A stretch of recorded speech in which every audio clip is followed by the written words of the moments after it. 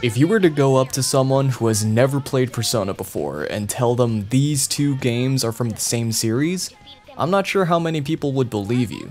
Those who do believe you would probably be impressed by the drastic change and how well the series has modernized itself. But how exactly did we get here? How did we get from point A to point B? Well, to briefly recap, Persona 1 was a game oozing with personality and style, while also theming itself around Jungian psychology. For what it's worth, it accurately portrays that theme and features some very good imagery. Persona 2 Innocent Sin began focusing more on the character's personal struggles, and the struggles of youth. And Persona 2 Eternal Punishment tackled the hardships of adulthood. Where do you go from there? What is the next logical step in this series? Well, I guess the only thing that can really top that is life as a whole. But how do you address life as a whole? Life is a pretty big thing. A human lives up to around, what, 80 years? Yeah, nah, this ain't the board game life. We're not talking about The Sims here. Let's scale it down to about, I don't know, 1 school year? That more or less is the foundation of Persona 3.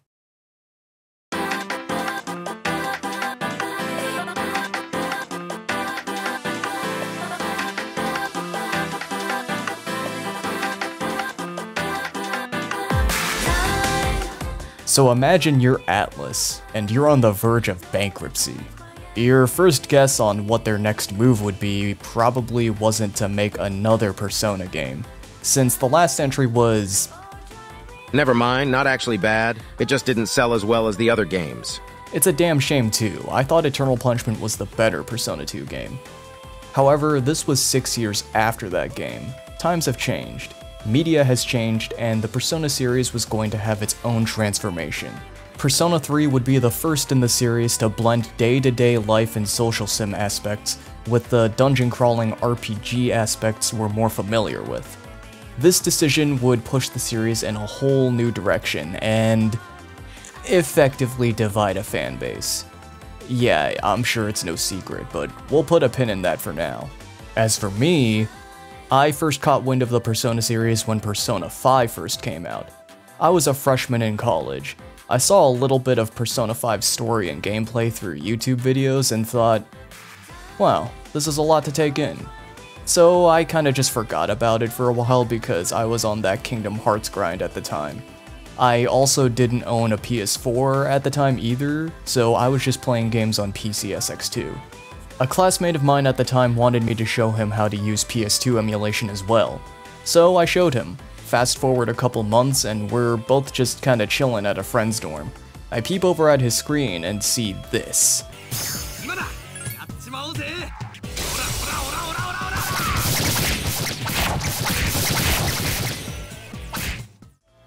I ask him, hey, what game is this? He replies, Persona 3. Persona 3? I've heard of this series before. Then I went back to what I was doing. Just a passing thought and no more. The year passes. I'm a sophomore. I start to get used to the daily grind, and I'm looking for another PS2 game to legally purchase and dump the file so I can emulate it. Then I remember that Persona game my classmate was playing. He had transferred somewhere else at that point, so I couldn't really ask him more about it. Wherever you are, bro, I salute you. The memory of first playing this game is still clear as day in my head. So for context, my friends and I were taking a storyboard class, and while we had a normal day class at a normally scheduled time, we also had one every 2 weeks where we would assemble in the evening to basically just watch animations. After our normal daytime classes, we would just kinda chill for a few hours until it was time to go to the evening portion. During one of those waits, I just plopped down my laptop and booted up the game right in front of them. That's right, I subjected other people to this game, and now I'm gonna subject you to it.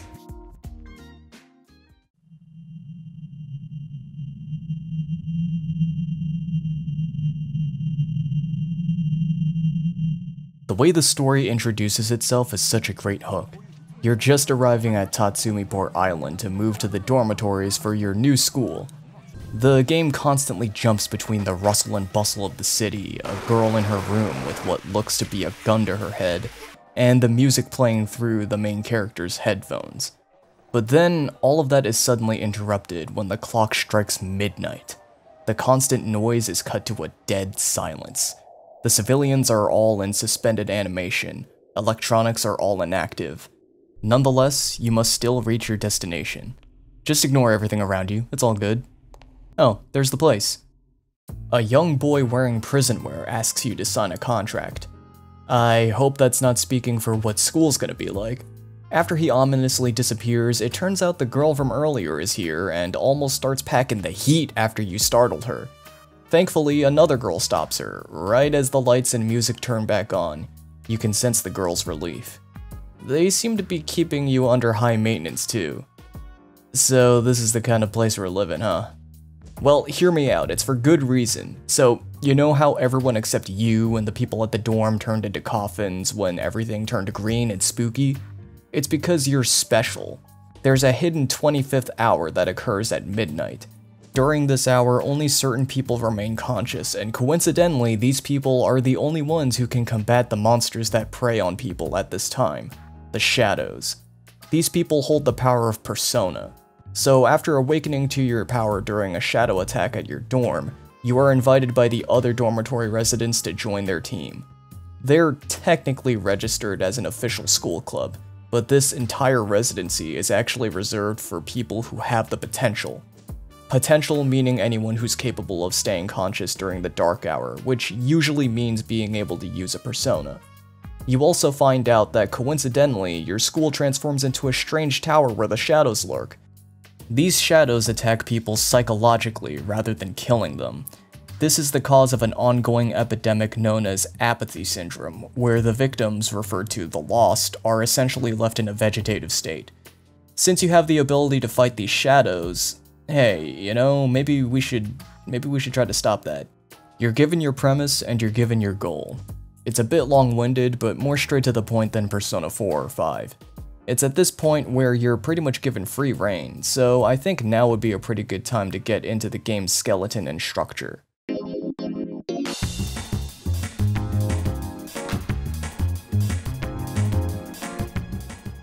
If I had to describe Persona 3 in just one word, that word would be organic. To me, this is clearly reflected in the way this game approaches all of its facets, and how well they blend together. Persona 3 introduces the day-by-day calendar system. The game is a hybrid between a life/social sim and a dungeon-crawling turn-based RPG.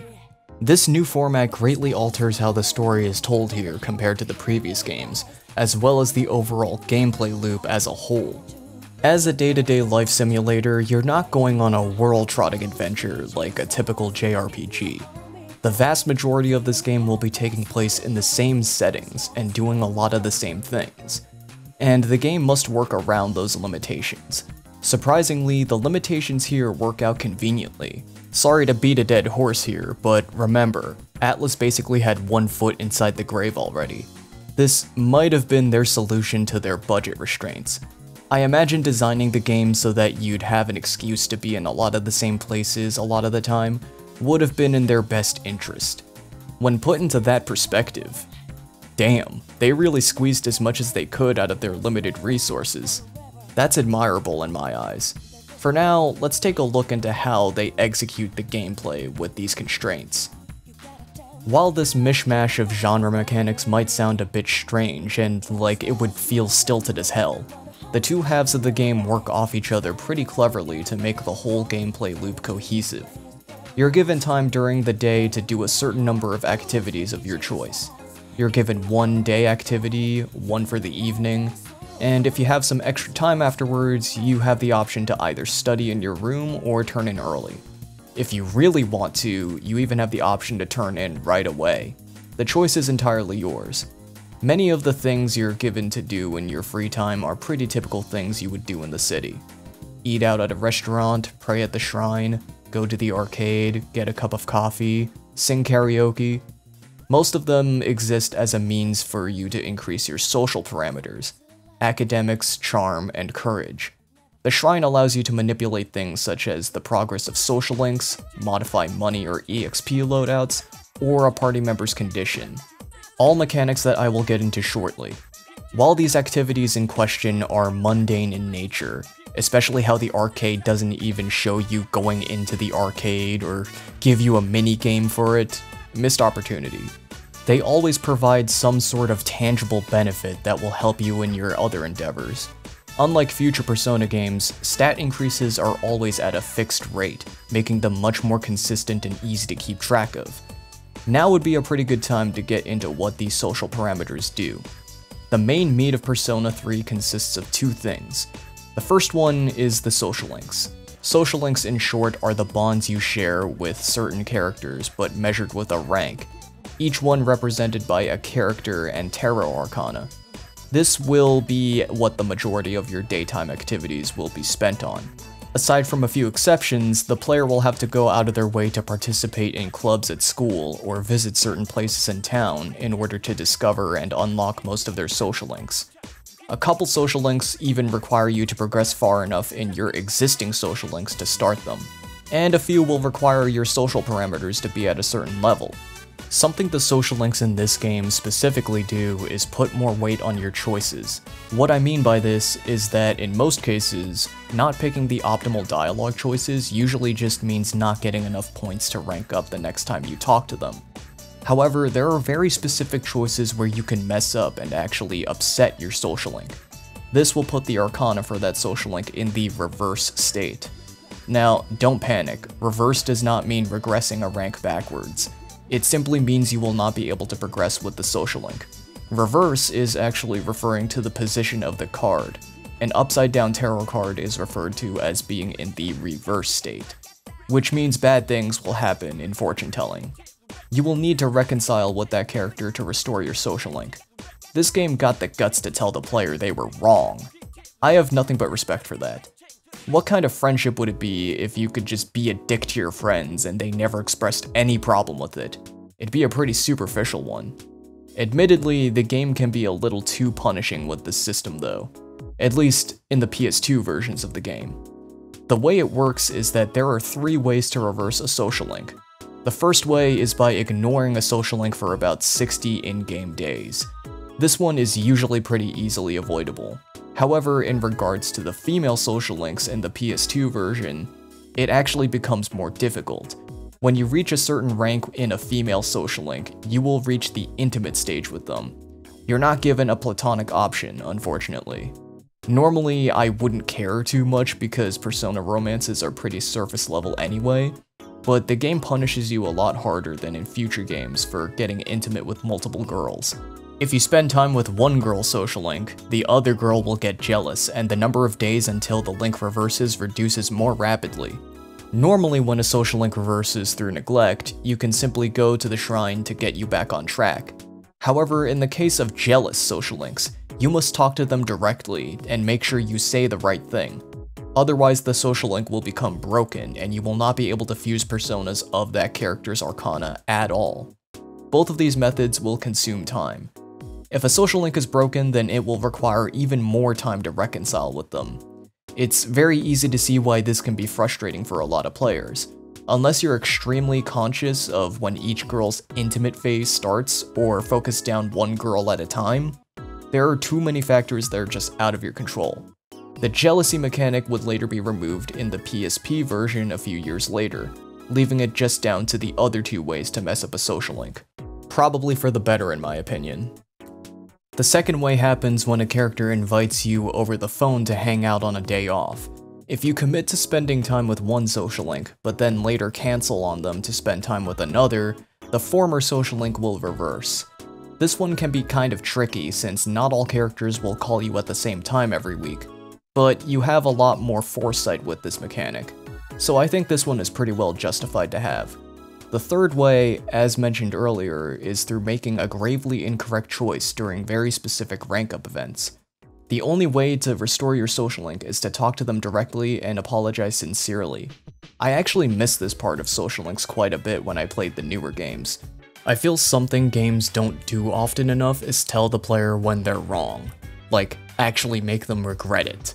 it's a hard pill to swallow, but in a social sim about being nice to people, I feel like something like this should just be a given. You might not feel like you did anything wrong at first, maybe even feel a bit frustrated at them yourself. But part of nurturing relationships or even just life in general is learning to say, I'm sorry. Not even out of admission that you're wrong, but just out of kindness and courtesy. Sometimes a nice gesture is enough to get someone to realize they might have overreacted, or they may have been in the wrong as well. I know telling this to people on the internet where common decency be damned is like talking to a brick wall, but I'm gonna be real here. I'm mostly just making this video for me. I like it because I like when characters feel like they have standards. It feels more realistic to me, and honestly kind of appeals to my cynical side who wants to teach those whippersnappers about being more humble. Jealousy mechanic aside, I'd honestly like to see the series take another stab at this approach. Oh yeah, that's another thing. Persona 3 is just too real sometimes. Like, painfully real. This could be to a detriment for some people, but I enjoy the immersion. You know, despite not playing these games until college, I actually found myself resonating way more with the setting and grind of Persona 3 than the other games. I think a large part of that is the amount of freedom and player agency you're given in this game. No parents, guardian figures, or cats to tie you down. Feeling exhausted whether it be from overexerting yourself or for literally no reason at all. I hear a lot of people complain about the stamina system in this game, but outside of combat and dungeon crawling, it's actually not that restrictive. You're still able to do just about anything else you want with your time aside from studying late at night because, dude, get some sleep. In Persona 4 and 5, the game just decides for you that you're too tired after doing something, and you've essentially just burned through a day on one activity. And wouldn't you have it, there's actually one small benefit to being tired. You can get a free courage boost from drinking some sus medicine. That's a free stat point, with absolutely no time consumption. Some guides online will even tell you to stay sick for several days so you can bank on this. Okay, that kinda breaks the immersion factor, but still, it's either frustratingly real or hilariously exploitable, and I'm all for it. Another aspect to my immersion is the game's setting. I grew up in the city, not like the big city, just a city. In terms of what there is to do, there's mostly just food and shopping. So yeah, I guess it was a lot like Iwatodai and Tatsumi Port Island, huh? Not really a bad thing for me personally. A lot of the time I spent with my college friends consisted of strolling around the mall, ramen nights, and the VR cafe on rare occasions. Sometimes something eventful or memorable might happen, other times we just kinda chill or study and not much comes about it. Honestly, when I hear people rave about how they should make a Persona game about college students, I just kinda roll my eyes. Firstly, not everyone goes to college. High school, on the other hand, is something most people are forced to experience, even if it's just for a little bit before you have the option to drop out. Secondly, speaking from personal experience, I think Persona 3 already accurately depicts the grind of student life even for a college student. Again, living in a co-ed residence hall with no real authority to keep you on a leash is likely the biggest reason for this. Regardless of how you feel about how Persona 3 specifically implements its ideas, it lays down the groundwork and the overall bone structure that the later entries of the series would follow as well. It's effective and helps save time and money by reducing the amount of assets needed to be made. Even in a much larger scale game like Persona 5, I can imagine not needing to make any transitionary areas or overworlds, and having mainly a handful of areas for the player to explore outside of dungeons lightened the burden on the developers. I have a lot of respect not just for the aspects that they kept in the later games, but also the more experimental aspects of Persona 3. For as brutal to the player this game is at some points, I genuinely think Persona 3 emulates life the most accurately out of the Persona games. Obviously, I'm speaking based on my own experience, but I think I've been alive long enough to confirm the accuracy of the things I just talked about. While we're on the topic of immersion, I guess now is a good time to address the elephant in the room. You may have noticed I've been using footage from both Persona 3 FES and Persona 3 Portable interchangeably. I received a copy of Persona 3 Portable on Steam from Atlus. Big thanks, by the way. So it felt like a good opportunity for me to cover both games in one video. I know that, for some reason, there's some controversy of which of the two versions you should play. I'll get more into the gameplay differences and other changes as the video goes on, but what I want to focus on right now is the presentation of Portable, as that seems to be the biggest point of contention. Persona 3 Portable completely replaces the 3D hub world maps with a 2D point-and-click interface, and dialogue is now conveyed through a visual novel-esque style. The debate is mainly about how much this actually hurts the game, specifically the story. There is a certain charm to strolling around the streets of Tatsumi and Iwatodai. Being able to explore actual set pieces through the story is pretty neat. I didn't even know you could go to this back alley they show several times throughout the story. And I remember the daily grind of going up and down the same hallways, the same streets, and seeing the same people every day. If you're someone who reads a lot of books and has a more colorful imagination than what PS2 graphics and FMVs can offer, then the change in presentation is a non-issue. In fact, I only see it being a problem for people who are used to the PS2 version. As someone who played Persona 3 FES first, the impact of some of the key story moments is lessened by Portable. They put up a valiant effort adding new portraits and recreating certain scenes with the in-game graphics, but despite how low budget the anime cutscenes were, they did one key thing better. Portable has to add more lines and descriptors of what's going on due to the limitations of the format. The cutscenes are able to do more show and less tell. However, I don't think those things are nearly enough to ruin the experience. Persona 3 has a strong enough narrative to overcome that format. Also, the visual novel style is exactly that. It's mostly just an aesthetic. It's not like the characters in Portable have long inner monologues after every line of voice dialogue, like in other Persona games that take on this storytelling format. Persona 3 Portable's story, graphics aside, is told and conveyed in the same way as the original, with only a few more descriptive lines of text to compensate for the lack of visuals. In a vacuum, I'm sure most people would choose the awkward 3D graphics any day. There are plenty of neat little details, but there's way more to these games than just that, and you shouldn't solely base your decision off it. That's just being a Class A graphics whore. I can't even really be too mad about the point-and-click stuff, to be honest. For those of you who have seen my video on UI design in Megaten, you'll know that I believe interface is important in an RPG. This genre is very menu-heavy by nature. Portable, in the face of its 2D restrictions, doubles down on its UI design and actually improves it compared to the PS2 versions in my opinion. Especially the HUD and text boxes. The designers were wary that you would be looking at them more. The point-and-click map scenes are also really user-friendly. You can toggle the map icons with the press of a button, and navigating the cursor feels very fluid. You don't get to see the main character's portrait too often outside of the menu screen, so having that off to the side is pretty nice. Another nice touch I'm a fan of is the portrait and drop shadow they added to the choice box. Like, yeah, no hub worlds kinda sucks, but when the user interfacing is this well done, I can't bring myself to hate it.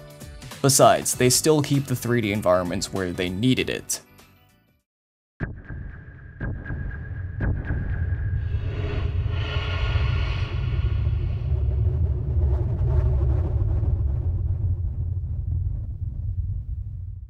So in place of your nighttime activity, you also have the option to explore the big scary place at night that also happens to be your school. Wait, no, please don't withdraw your applications.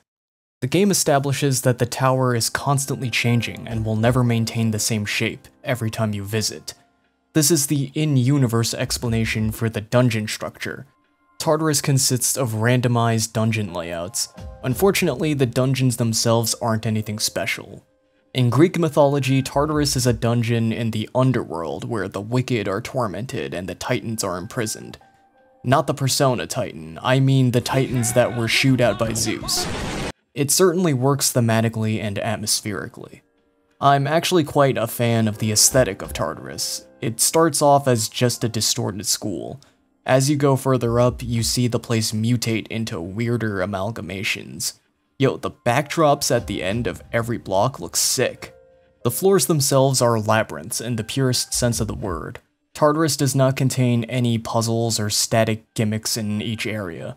The problem with introducing actual puzzles into a dungeon that's supposed to last you the entire game is that it becomes a much slower and longer burn. Rather, the gimmicks, so to speak, will also occur randomly. Nothing too game-altering, it's mostly just in regards to the enemies and the treasure chests. Sometimes you'll get a floor with extra enemies, sometimes you'll get a floor that's stacked with gold chests containing the goods. Sometimes you'll get a floor with all gold shadows, and sometimes you'll get a floor with no shadows. In which case you might want to get out of there. The game also gives you all the tools you need to make the climb as painless as possible. You have the option to split your party up to either cover more ground as you move about yourself, or you could just wait and let your allies find the stairs or an exit point for you. This comes at the cost of not getting any XP, since the enemies won't spawn if you just hold still. But in cases where your party is starting to get worn out, this can be a worthwhile trade-off. Another good use of the split-up mechanic is to farm for chests. Chests are random, just like the floors, so this can be a good way to farm for items. In Persona 3 Fest, party members will keep whatever cash they find for themselves to buy their own equipment. Usually better than what they had equipped numbers-wise, but without any secondary properties. I usually like to sell whatever they got and keep them equipped on my stuff. In Portable, however, they will give you all the money they find. Either way, the dungeon is very conscious of what it is and doesn't try to overstep its bounds. The game is also pretty generous with how you pace yourself through these dungeons. Sure, your characters may get tired after a while, but there's no strict deadline when you have to reach the next roadblock. There is one really rare instance where the game forces you to go to Tartarus, but it only happens at the beginning of the game, and it only happens if you just completely ignore Tartarus. Character stamina will also grow exponentially as they level up. So if you pick and choose your fights wisely, you can clear an entire section of Tartarus in one night. In Persona 3 Portable, they nerf the stamina system really hard by making it so your characters won't become tired until after you've finished your excursion for the night. You can also buy these magic energy drinks to make you not tired anymore. Sounds like finals week in a nutshell. This might just be a me thing, but I personally find Tartarus, and Persona 3 in general, to be a very cozy experience. I remember pulling this game out to do a few floors of Tartarus and maybe a few social link ranks in between classes. On the other side of the coin, I remember wrapping myself up in blankets during those cold winter nights for hours, quietly climbing the floors up to the next checkpoint, or figuring out the best Persona lineup for the tough boss fight. That satisfying feeling of ascending to the next block while the game shows you how far you've come. As that access point menu gets bigger, and that tower display gets higher, I feel like I'm becoming king of the hill. Slowly, but surely. Some bosses are laughably easy, and others hold up to their rank on the hierarchy, and really know how to put you in your place. Sometimes they'll start bringing up the heat right as they're on the brink of death.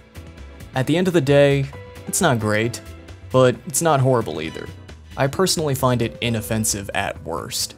Tartarus is very much a product of the change in formula, as I mentioned earlier. While you will visit other places during the dark hour on occasion, it's meant to become a normalized part of your in-game life. Even if you're not visiting super frequently, it's still one of the many places you'll be visiting time and time again over the course of the game. I'm honestly kinda glad the game seems very cognizant of that, because Persona 4 seems to try and compensate for it in all of the wrong ways. They focus way harder on the motif to make up for being randomly generated, all the while removing all the little things that made the dungeons feel random in the first place. And even the layouts feel less conducive of the field encounter style approach. You can clearly tell the floors of Tartarus are designed for you to ambush and juke your way around enemies, with all the arches and other platform architecture. The dungeons in 4 are literally all flat and straight hallways, plus all the pathetic non-gimmicks they mandate on at least one floor of the dungeon feel obviously brute forced and ironically make the dungeons feel more padded out. The Persona 5 team seemed to have been aware of this when they designed Mementos and thankfully went back on their approach. while also providing more interactive and engaging dungeons separately. Sorry, I already made a video scrutinizing Persona 4, which you should totally watch, by the way. It's an underrated work. Besides, the fun comes from the hunt. When it comes to RPGs, I really value the battle system. I love seeing how different games put their own spin on the turn-based combat system. It takes such a big portion of the genre as a whole, and it's debatably the most fun part of it. So of course, we might as well start with Personas. They don't quite work the way they did in Persona 1 and 2. Only the protagonist is able to use multiple personas and swap between them in battle. Fusing personas works very similarly to how Demon Fusion works in SMT Nocturne. The main difference is that personas upon fusion can receive an XP boost right off the bat, depending on how high your rank is with a certain arcana. This can encourage players to strategize around what social links they've advanced farther in by favoring personas of their higher ranked arcanas. Alternatively, this can motivate the player to advance through social links of a lower rank because they really want a persona of another arcana, but would like a larger XP boost so they don't have to grind for certain skills. Resultant demons can inherit skills from the fusion components. You can't manually select them, unfortunately. But thankfully, this game does give you plenty of ways to make up for any passive skills you might not have been able to get on a persona. This actually comes in the form of equipment. Think of your equipment setup as an extension of your persona build. The most fun part about an RPG, for me at least, is speccing your party. Since only the protagonist has the ability to swap personas now, you need interesting ways to utilize your character's strengths, while also allowing for some flexibility. Persona 3 does this pretty well. Firstly, there's the weapon system. It's not like some RPGs where every character has a different weapon as an aesthetic. Persona 3 makes each weapon distinct with their own perks and drawbacks, in addition to having 3 different physical type attributes split amongst 8 weapon types, 6 of which can be used by the protagonist. Having the main character be able to use most of the weapons allows the player to see the differences between each weapon type more clearly. Bows have low accuracy, but you will never stumble from whiffing a hit. Fists deal less damage, but have the best accuracy of any weapon. The differences aren't just limited to battles, they also have different wind-ups, swing speeds, and ranges on the field. This is sadly absent from the portable version of the game. It's probably because they didn't want to make animations for FemC using every weapon, so they took the easy way out and just had everyone use one. Unfortunate. Just little things like this can change the way you approach enemies and add just a little bit more thought into party management. But you're not going to be using weapons most of the time, you're going to be using persona skills. Weapons are for more than just attacking in this game. Weapon fusion is such an underrated mechanic in this game. So as the name implies, you can fuse a persona into a blank weapon base, dropped by gold shadows. While the level determines the attack power, the arcana will determine the weapon's effect. You can get an assortment of pretty neat effects. Personas of the Fool Arcana will each have their own unique effect, at the cost of having no attack power. Some personas yield special weapons regardless of what type of weapon you fuse them into. Some of them can change the attribute of the user's basic attack and/or boost a certain element. Stack this with an accessory with a passive amp to that element, and you essentially have a character proficient in 2 different elements. This makes characters like Akihiko and Ken some of the most versatile characters in the game. You can also double down on a character's designated element if you want to. Now, imagine the possibilities for your protagonist. Pretty much all types of normal equipment have a wide range of random bonus effects. You may notice that equipment doesn't stack.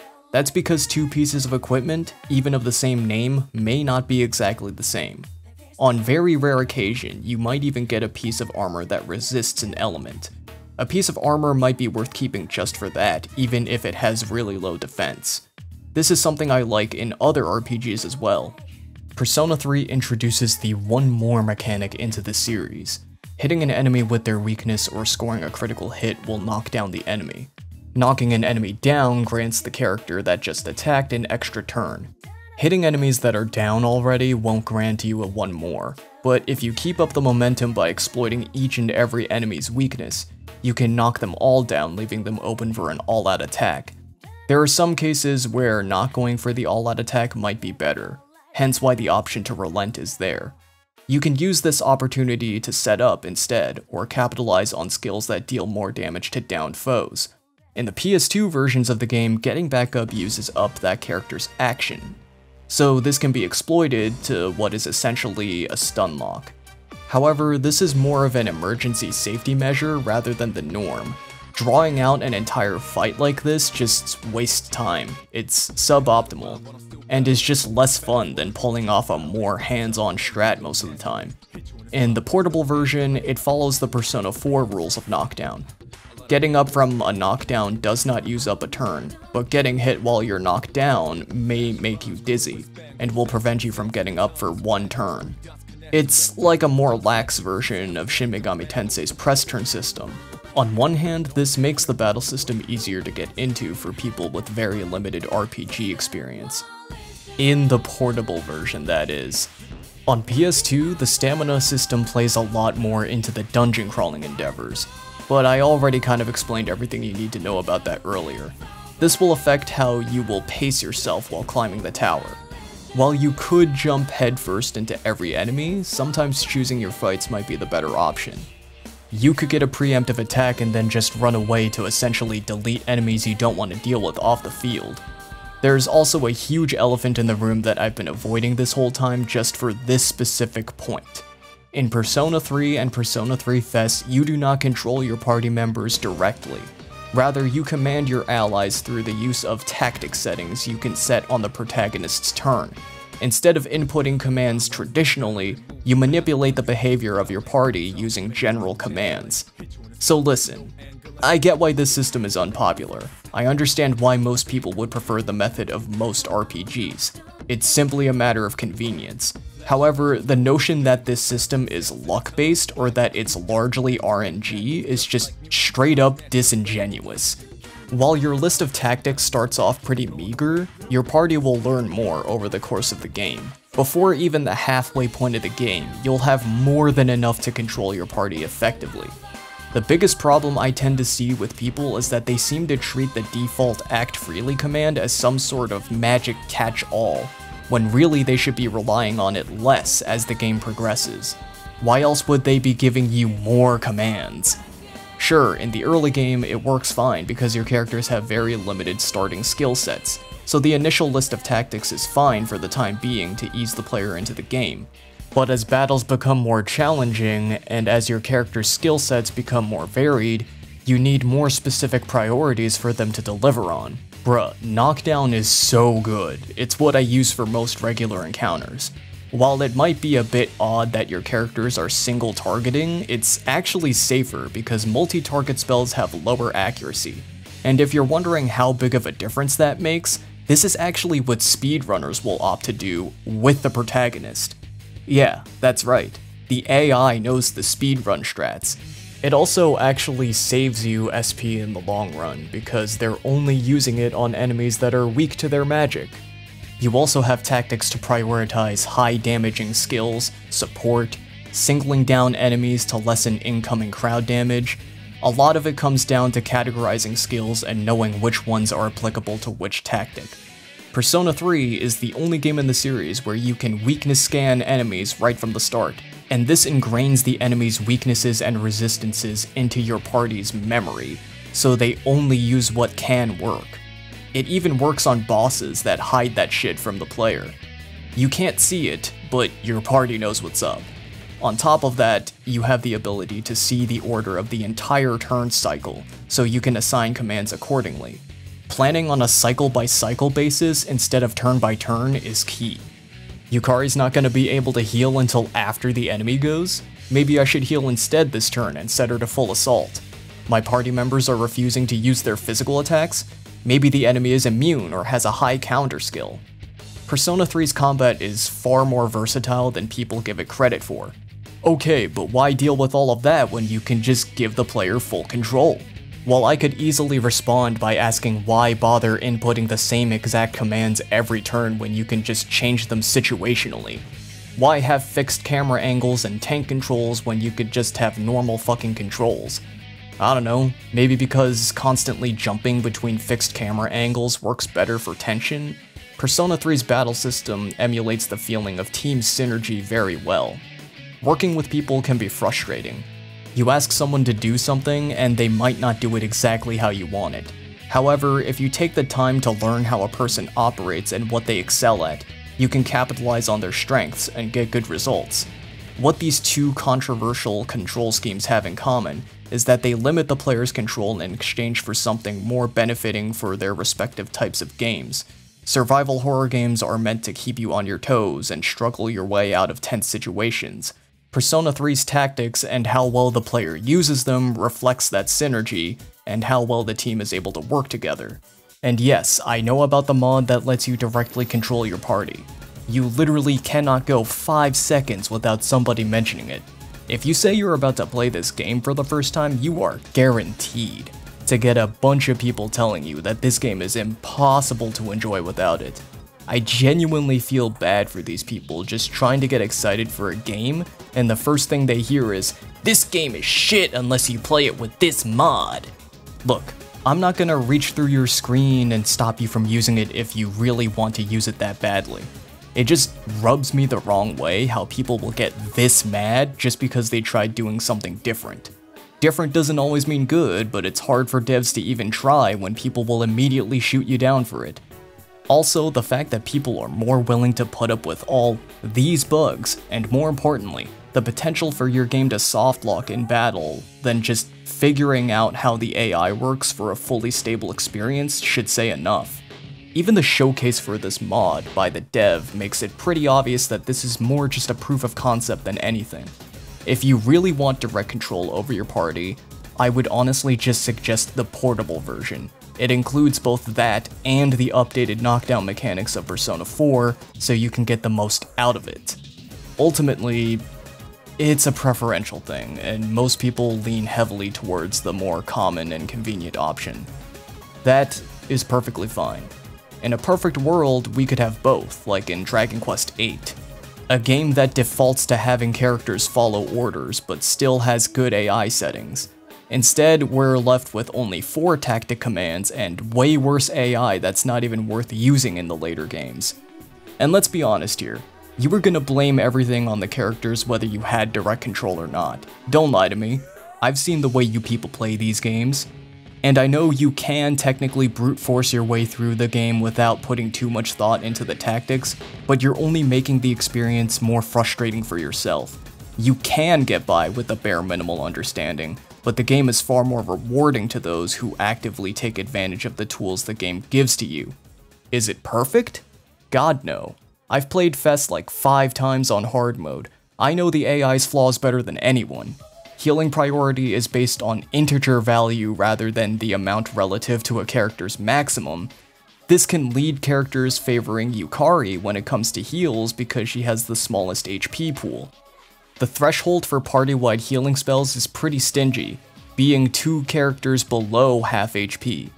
I personally would have made it more like 2/3. I have never seen Yukari use Charm D, ever, even when characters are charmed. Aigis doesn't seem to understand that buffs do not extend if you recast them too early, though this would have been good in the newer games. There doesn't seem to be a consistent priority for what order buffs and debuffs are casted. Those are just to name a few. It has its flaws, but 90% of the time, it works. The margin of error is pretty small, and the things I've mentioned can be worked around if you stay conscious of them. For example, if you're not within the party-wide healing threshold, you may want to consider setting the entire party to heal for that turn, or just do it yourself. Like it or hate it, Persona 3 is where Persona would really start to get their stride in turn-based combat. Persona 1 and 2 had ideas that I appreciate, but really lack identity. Like, what do people call Persona 2's battle system other than the Persona 2 battle system? One more may not be as good as SMT's press turn or as well known as Final Fantasy's active time battle, but it had something snappy and addicting to call its own. It wasn't simply riding the coattails of SMT's demon summoning and fusion anymore. Hey, if you watched this far into the video, I just want to give a huge thank you. This is a passion project that I've been wanting to do for a while now. I tried making a video like this in the past once, but I didn't say nearly as much as I wanted to say, plus my writing and editing weren't as good back then. I wanted something that meets my current standard of quality, and something that I know will hold up even as I continue to improve. You know how they say time is money? Well, projects like this one take a while to make. If you'd like to help make up for the loss, consider checking out my Patreon. Your support can go a long way in helping me diversify my content. Right now, my plan is to start dipping my toes into challenge runs. God help me. I'd also love to do more non-Megaton content one day, but that usually never works out. Don't get me wrong, I can talk about Megaton all day. But even if I want to make a video on something else just once, that's time I could have spent making a video that would perform much better. If I receive enough support from you, I'll be able to make videos on any topic I want without needing to worry about YouTube's arbitrary policies resulting in limited ads or chasing the algorithm. But we all know that's never gonna happen. Ha, I'd like to see you prove me wrong. I dare you. I recently posted a thumbnail collection, and I think I might start posting more exclusive content like that there. Also, I'm going to be delving into major spoiler territory from here on out. That includes a little bit of the other games too. If you're trying to avoid spoilers, or if everything I've said so far sounds too insane to be true, now's probably the best point to drop off and play the game yourself before continuing. Okay, thanks. Back to the video.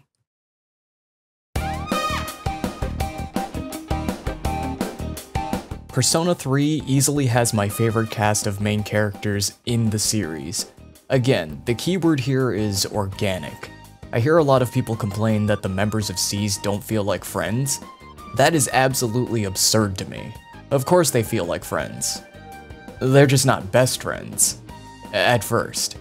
I gotta be honest with you, I don't think simply being friends who hang out a lot is an interesting enough dynamic to really resonate with me. Or rather, it's not really worth anything to me unless you see it develop over time. The members of SEES are very deliberately kind of distant from each other at first, and very understandably so. From each of their perspectives, you're just some rando who happens to have a persona. And once I start dissecting each character individually, you'll see that these are definitely not the types of people to just open up to each other immediately like that. For now, I want to focus on the group dynamic of SEES and why I think it's underappreciated. I never lived on campus during my college years, but I did spend a lot of time on campus. Most of my friends lived there, after all, so it was just the most convenient rendezvous point if we wanted to hang out. The relationship SEES has throughout a large portion of the game is fairly accurate to what I've seen personally. Very often, when my friends and I are coming in, someone else is heading out. Sure, my friends usually get along with their roommates just fine. Sometimes they'd even sit down and chill with us. Sometimes. Most of the time, the roommates will just kinda mind their own business. Everyone has their own lives and their own little circle of friends. That includes you, the protagonist. Of course, these characters are pretty important and you're all working towards a common goal. So of course, they're gonna have to bond and really come together on this at some point. The course of the story gives them a very natural bond progression. At the beginning, you and your roommates are kinda divided into separate little cliques. You, Yukari, and Junpei are in the same class, so you get along well. Fuuka follows suit and sorta flocks toward your side of the group when she joins. Mitsuru and Akihiko are in the year above you, and have known each other since middle school, so they mainly just talk to each other. The point where you really start to become close is when your club advisor, Ikutsuki, sets up an impromptu vacation for you guys. The trip over there is silent and awkward, but then you start to see a spark form. Some fun at the beach, some bro bonding over some failed attempts to pick up girls. You see everyone start to break out of their shell a little. You take in a persona using dog, and the game starts giving you opportunities to make small talk while walking the dog. You even start inviting them out for movie marathons, going out for ramen casually, and celebrating New Year's together. One of the reasons I'm not as crazy about the characters of Persona 1 or 2 is because I don't feel like they're explored enough. In Persona 1, character arcs just fade in and out of existence aside from Maki. In Persona 2 Innocent Sin, character arcs are given a strong start, but feel like they're left hanging until the end of the game, only to have all the details just dumped on you. Eternal Punishment has good characters that explore interesting themes, but I feel like Ulala's arc could have been explored more. Everything I feel about Persona 3's main cast and how they grow both together and individually feels more earned. They were all given enough time in the oven. Some characters are eating more well than others, but we'll get into that shortly. Individually speaking, I guess there's no better character to start with than Yukari. Don't get me wrong, I totally get why she can be irritating for people. On a surface level look, she just seems like your typical girl character who complains a lot whenever anything dire happens. You could liken her to someone like Yuzu in Devil Survivor, although I'd argue Yukari is better. I didn't really think that much of her when I first played the game. I was pretty neutral about it. It was only in retrospect upon returning playthroughs where I really looked at her interactions with everyone and paid more attention to the bigger picture did I really start to appreciate her. The game does a really good job characterizing her within just the opening hours, honestly. You know she's afraid to summon her persona, and she's the only one to really feel bad for monitoring you and learning your backstory of your parents dying. Even as you're introduced to her, she feels the need to make sure you're okay after seeing the Dark Hour. She sympathizes with being in your position. When the dorm is attacked by a shadow, she's given the task to protect you, but ultimately lacks the courage to defend both you and herself. After awakening to your persona and going into a week-long coma, she makes the effort to make up for hiding the truth from you and tries to relate to you a bit. This girl literally pours her heart out for you, despite being someone who normally keeps people at arm's length. She is such a sweetheart. You see her extend her sympathy to other characters as well, such as Fuuka when she feels as though she was being pressured into joining Seas, or Mitsuru when she lost her father, something that Yukari was all too familiar with, but I'm getting a bit ahead of myself. Her social link expands on her family situation even more. I regret not getting past rank 2 on my first playthrough. She already had a good arc, but this social link is where I realized that she's truly the most realistic character in this game. You find out exactly how much the death of her father really damaged her. It kind of ruined her relationship with her mom. The first you ever hear of her mom is when she just suddenly calls Yukari to tell her that she wants to get married to her current boyfriend. Sure, it's been about 10 years since her dad died. Theoretically, she shouldn't have a problem with this. However, you're given more context of the situation afterwards. Apparently, Yukari's mom has been jumping from guy to guy a lot since her father's death. I used to believe that this was possibly an exaggeration on her part. Perhaps her mom was just trying to move on in a very normal manner, and Yukari just couldn't accept it at first. Upon further thought though, I don't think there's any reason not to believe her. If you remember during the story, one of the full moon operations took place at a love hotel. Upon confronting the lover's shadow, she says, "Because of you, I had to come to this disgusting place." Yukari very likely hates hookup culture because of her mother. Regardless of that though, I don't think it's really good to just start dating around again without considering the feelings of your kid. Lack of communication is the root of a lot of issues between kids and their parents, and it seems Yukari realizes this by the end of her social link and she decides to talk things out with her mom. Another controversial moment with Yukari is the one where she had her wallet stolen, and after helping her get it back, she seems really shaken up about it. It might be easy for people to make the mistake of hugging her in this situation. Again though, it only takes an extra moment of forethought to realize why that's the wrong choice. These thugs were clearly about to do bad things to her, and then seconds later she sees you single-handedly send these 3 guys to the Shadow Realm. No signs of injury on your part, it just happens. Holy shit. General rule of thumb, don't make close physical contact with someone who was almost just sexually assaulted. Like, I don't blame anyone for making that mistake, but when you're in situations like this where there's a grave misunderstanding on both parties' parts, you gotta grow up. Swallow your gamer pride and apologize. Hell, she even apologizes to you too once you're able to pick her social link back up. That's another thing too, she has literally apologized for every time she's raised her voice at someone throughout the story, even when she had a good reason for it, like when Mitsuru and Akihiko withheld important information from the newcomers. That includes you, the person they assigned as the leader. It did not take long at all for her to make amends. She apologizes to you pretty much immediately after she snapped at you at trying to console her. Bruh, she even apologized for playfully teasing Junpei when he really took it the wrong way. Meanwhile, you have people praising Chie, who is borderline cruel to Yosuke and uses his money without his consent. But nah, Chie's okay because she never yells at you, the player. Saying Yukari complains a lot is reasonable, it's okay not to like that. Acting like her entire character is defined by negativity because she gets mildly annoyed every so often, kinda just sounds like straight up misogyny. This is not something I would say about any character back when I first played this game. I was a very different person back then. I valued logic and reason over considering the other party's feelings, when really, sympathizing with someone's feelings is the best way to get people to listen to reason.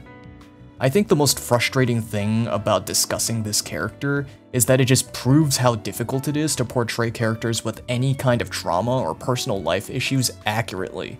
People only want to see characters express their immense pain in the most idealized way. They want the romanticized version of the issue where the character puts their emotions aside and just pushes forward, bearing it with a smile, or mask their pain with a positivity farce, or just dump all their baggage on you at once only for everyone to move past it just moments later. I'm often told that characters like this shouldn't be realistic to a painful degree. But sometimes the reality of these types of issues is painful. To be clear, I'm not trying to tear down the other games to prop up another here. I'm simply just trying to point out what I like better between the games and what areas they do better than each other in. My bias may be showing a bit, but I'm not doing this at the expense of the other games. I like the other games. The point I'm trying to get across here is that we can't just shun the use of characters like Yukari because they hurt your feelings. Ironic I'm telling this to people expecting Yukari to just put her feelings aside and stop crying. Lover or hater, Yukari has value. Well, the most logical step after talking about Yukari would be to discuss Junpei. Again, another character who is pretty easy to dismiss at first glance. It's largely the same song and dance. He can be painfully cringe sometimes, but that's not his entire character. I've heard people say that Yukari is outright cruel to Junpei, and that being a large part of why people don't like her, and vice versa for Junpei, of course.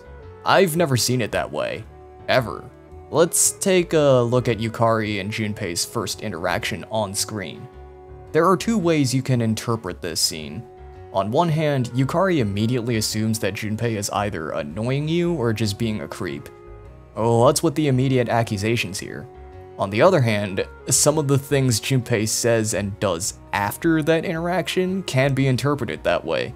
He persuades you into letting him walk you home, if you're playing as the female protagonist. That can definitely rub someone the wrong way. He also immediately starts prying into your business upon meeting him, especially as the male protag. Like, he doesn't outright make assumptions, but you can definitely tell by his tone, he was totally thinking, "Yeah, this is epic. They're doing it." I don't know, I think Yukari has a right to clap back at him in a lot of these cases. I've seen some people act like the way Yukari and Junpei interact with each other is toxic. Like, Yukari calls Junpei stupid, and then people act like she just said a slur.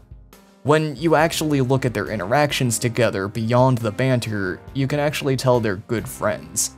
In fact, they show concern for each other when the other is at a really low point. Anyways, as for Junpei as a standalone character, he is a hardcore coomer. There is no denying that. This guy goes nuts whenever he sees girls in bathing suits or kimonos, and when presented with the possibility of another girl joining the team, don't worry, we'll get to her, he's immediately got his eyes on the prize. He also feels as though he has a lot to prove, not having the best grades and not really being in any clubs. His persona power is the only thing that really makes him special. But when literally everyone else, especially you, is better than him at that aspect, maybe he's not even so good at that. He clearly holds some resentment towards you for getting to be the hero every time. What makes Junpei an enjoyable character in my eyes is seeing him become more than just his hormones and mood swings. What better way to round out a character like this than giving him the most unconventional relationship ever? Junpei's relationship with Chidori completely contrasts with the behavior that we're more used to from him. He obviously didn't fall for her looks, considering even he says she has a weird sense of fashion. He never makes any perverted jokes around her or talks about how badly he wants to see her in a bikini. What we do see is a more pure affection towards her, more opportunities to see the more caring side of Junpei. Even after finding out Chidori is part of Strega, a group of Persona users opposed to his cause, Junpei never stops showing concern for her or gives up on her, trying to set her back on the right path. You could say Chidori might have even given Junpei the sense of purpose he was looking for when she gave up her life to save him from a bullet wound. He's living for both of them now, so he can't let it go to waste. We see plenty of Junpei's better qualities outside of his relationship too. Like Yukari, Junpei will always apologize or make up for messing up, especially when he was aggressive towards the protagonist. In fact, he gives you way more shit than Yukari ever did. Good thing he's haha funny man, or else people wouldn't have taken his side nearly as much. Jokes aside though, I can actually respect that Junpei isn't afraid to be a dick to the protagonist sometimes. It's better than falling into the trap of becoming a yes man like I see in the other bro character archetypes. Not even in just Persona, honestly, I just mean in general. Though there are plenty of bro characters in other media who do nothing but fight with the main character. You gotta remember, Junpei is still the first person to approach you on your first day of school. He clearly wants to be your friend, and in the portable version, he actually goes the extra mile and hangs out with you regularly. Yeah, his social link in the female route is great. So remember how Yukari told Junpei not to try anything funny on our female protagonist? Well, he kept his word on that. When some really stalker-ish photos of you start getting circulated around the school and someone shows it to him, he takes that copy away from him and then decides to take it upon himself to stop it. In a way, you could see this social link as a kind of redemption arc for the poster boy of sexual harassment. You also see him start putting more effort into his homework. He even opens up to you about his alcoholic dad. There is some mention of this during the story, but it's elaborated in his social link that his dad used to beat him, until eventually his dad became so weak that he didn't even really feel it anymore. Damn. While it's a shame the guy party members don't get social links in the male route, I can at least say that the female route is worth experiencing just for the new social links alone. He also turns you down if you confess to him. Damn, what a turnaround. Fuuka is an interesting character. Her story significance wanes out pretty quickly, but there are still interesting facets of her character. For what it's worth, Fuuka probably has the best debut in the story. First, they establish that Mitsuru is reaching her limits with her persona's navigation abilities, and that she's better suited for combat. They then introduce a character with the potential who Seize initially writes off as too weak to fight. Then we hear rumors about how she might be dead because she hasn't been to school in 10 days. But it turns out she was actually just trapped in Tartarus, by herself. Granted, it wasn't actually for a whole 10 days, since the Dark Hour only exists for 1 hour a day. It was more like 10 hours, but still, everyone else only goes there for about 1 hour. She doesn't just have a navigator persona, but one that's purely suited for it.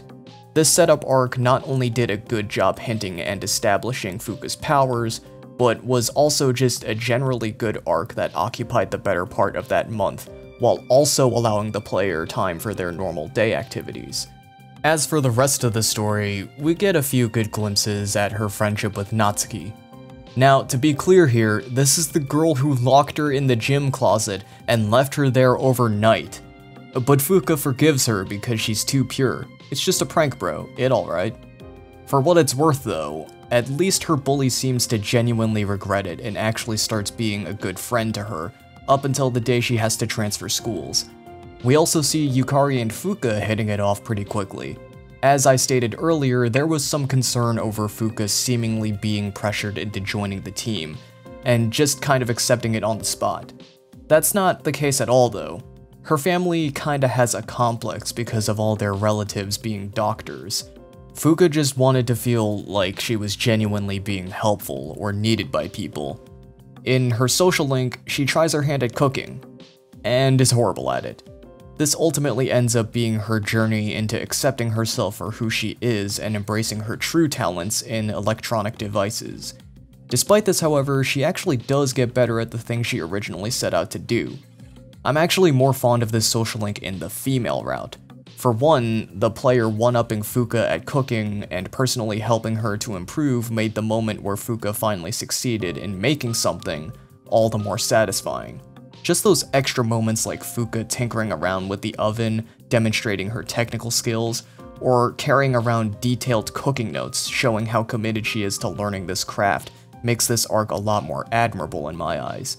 Ultimately, Fuuka has to learn not to just live and try to please other people or meet their expectations, like having traditionally feminine hobbies and just doing what she and only she can do to help the ones that she cares about. It's wholesome. While the game does take the proper time to explore her character, a lot of it is relegated to just her social link, and what there is during the story is kinda front-loaded. Oh boy, now we get to talk about Best Girl. Okay, don't get me wrong, Yukari is probably the best written female character, but Mitsuru, for me, was the most enjoyable. While you've got your normal girls like Yukari and your more quirky girls like Fuuka, Mitsuru doesn't really fit either of those two categories. It goes a bit deeper than just being rich. Mitsuru has dedicated her life to shadows, studying, and the Kureija group. So no, I don't really find it that surprising she hasn't eaten a burger before. If your complaint about this is that it clashes with the image of an intelligent girl she's built for herself, that's the point. Being smart doesn't mean you know everything about the world. My family didn't like spending money eating out because they thought that stuff was too overpriced, so I almost never ate out growing up, aside from occasional Chinese buffet for some momentous occasion. And that shit was paid for by my family. I didn't spend my own money on eating out until college. When I started eating at places that weren't just your run-of-the-mill food chain, it was embarrassing, straight up. I didn't know how tip culture worked back then. Here in America, at least, it's considered rude not to leave a tip, and sometimes it's basically mandatory. At McDonald's, they might just stare you down as you head out the door for not leaving one. At the restaurant where I learned about this though, I got chased out the door by the waitress. It was so embarrassing. My friends and I were already at the car. Point being, yes, people like me actually exist. Like, there are so many places my friends will tell me about and they'll be like, "What? You've never eaten there before? You've never tried this?" No. No, I haven't. Just stop looking at me like that. Mitsuru's lack of worldly experience isn't just limited to food etiquette though. She has trouble grasping concepts like suspending your disbelief when it comes to movies. She mistakens a normal messy room for a robbery scene. Most importantly, for her social link, she doesn't quite understand love. Her concept of marriage is different from ours, as to her, marriages are done for business purposes. Her parents were arranged together, and she was also arranged with someone after her father died during the story. You know, despite how critical she is of rom-coms, Mitsuru's social link kinda plays out like one, and I am all for it. For the vast majority of the game, Mitsuru doesn't really hang out with anyone, aside from the impromptu beach trip and the class field trip where she finally starts to open up. Only after that can you finally form a more personal relationship with her, if you scored at the top of your class. Yeah, they make you work and wait to spend quality time with this character. Even before then though, she seems to kinda favor you over the others. offering rewards to only you for doing well on your exams, personally inviting you to join student council for... what role exactly? Mitsuru's the president, there's already a treasurer and a disciplinarian. I don't think we're the vice president. She says we don't even really have to come all the time, just whenever we want to, basically. Did she really need us there, or did she just want us to be there? Food for thought. The way she always asks you for favors and places high expectations for you feels akin to the way my old managers would do the same for me because they viewed me as their most reliable worker. Apparently. That relationship would evolve into something more intimate though. If there's one thing falling in love will teach someone, it's to follow their heart. And that's what she decides to do instead of submitting to her arranged marriage with Douche McLean. Unfortunately, we don't get to beat this guy up like the guys in Yukari's Link, but goddamn, this protagonist is always ready to throw hands. The key word here when it comes to Mitsuru is isolation. She withheld the truth of the Dark Hour's origins from everyone. Even after the cat's out of the bag, Mitsuru gives Fuuka access to the Kirijo group's database to gather more information on the situation 10 years ago, instead of just asking for it directly. During the Yakushima trip, her dad lectures her about how she has a problem with not being upfront with her problems. She needs to learn to rely on others more. This is reflected by her relationship with her teammates before the Kyoto class trip.